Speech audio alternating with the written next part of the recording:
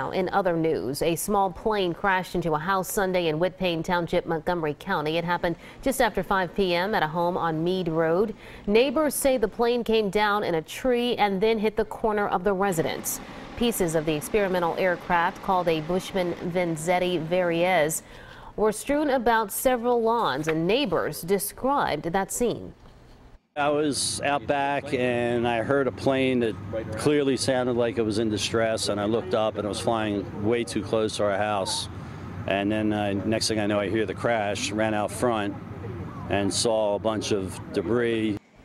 Police say the pilot was taken to an area hospital. Neighbors say his condition could have been much worse had several Good Samaritans not found him in a bush.